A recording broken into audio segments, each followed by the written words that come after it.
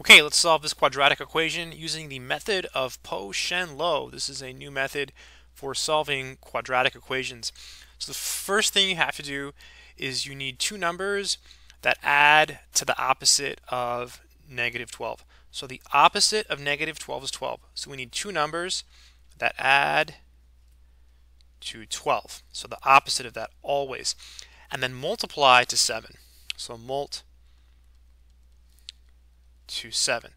So no matter what, you need two numbers that add to the opposite of this and multiply to 7. Like if you had a number here in front of the x squared, you would just divide by it. Just a side note. Okay, then we know that the answers are always going to be of the form, and here's the form. You take this number and divide it by 2. So 12 over 2 is 6.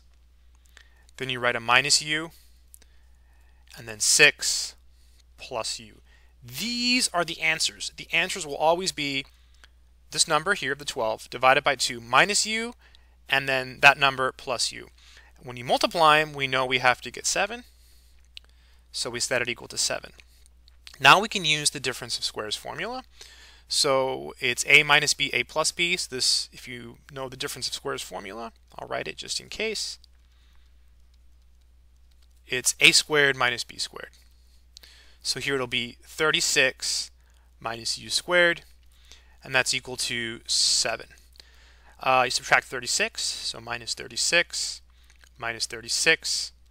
That gives us u squared equals negative 29. And that's a negative there as well. Divide by the negative u, so we get u squared equals 29. Take the square root on both sides. When you take the square root of u squared, you do get a plus or minus. And we're almost done using this super awesome technique of Po-Shen Loh. The answers are 6 minus u and 6 plus u.